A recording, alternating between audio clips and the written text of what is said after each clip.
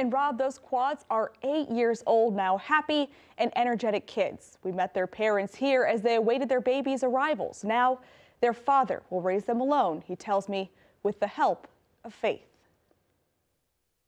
Inside a hospital room, a young couple awaits a late Christmas gift. 4 gifts, to be exact.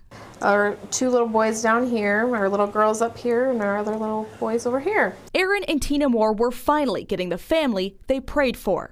I know who's moving when, and it's really funny because when one of them moves, wakes the other ones up and they all start moving, so there's little parties in there all the time. Then just days into the new year, their 4 babies arrived, all weighing about 2 pounds, tiny but healthy.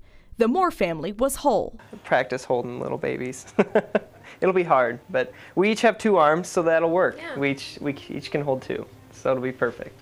But now Aaron Moore is a single parent. His wife, his best friend, suddenly passed away. On the phone, Aaron says Tina put everything she had into being a great mother. She taught me how to be a good father. She had an amazing faith, and I know she's up in heaven watching over us. That brings me a lot of peace. He also says his children, now 8 years old, have shown amazing strength. He believes a testament to Tina's faith.